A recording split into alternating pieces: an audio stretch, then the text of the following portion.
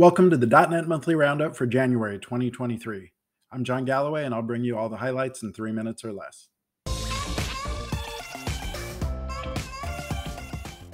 All right, let's start with Maui news. First off, we have this blog post from James Montemagno looking at 5 features for building great desktops app with Maui, looking into multi-window, context menu, and more.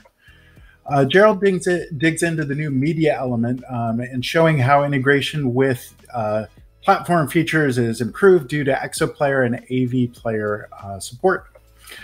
All right, this is a cool interview with Matt Lacey looking at the App Accelerator.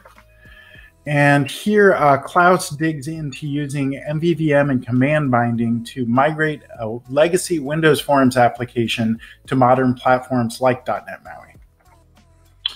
We have a new release of YARP, yet another reverse proxy, has an RC out with support for .NET 6 and .NET 7. James Newton King digs into route tooling in .NET 8 coming for ASP.NET Core. A lot of cool little demos here. All right, we have a new preview for Visual Studio 2022, updated .NET tooling, as well as spell checking and markdown support. And we have this really cool prototype from Steve Sanderson looking at where we could go with Razor, Blazor, server-side, Blazor, WASM integration. Looking at some of our live streams for this month, here's a look at the To-Do API sample from David Fowler. And McKinnon Buck and Daniel Roth show off new and experimental features in Blazor. And here, Jared Parsons is taking a look at C# internals. All right, in community, we have a release of .NET Community Toolkit.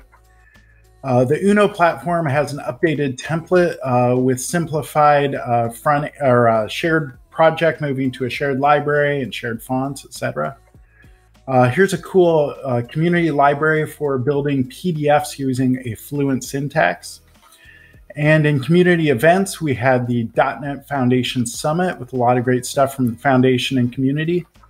Lots of great events coming up. One I'm paying attention to is .NET Front-End Day. It's a hybrid event being streamed from Stockholm. All right, that's your top news and links for this month. They're all rolled up here, and I look forward to sharing more links with you in a month.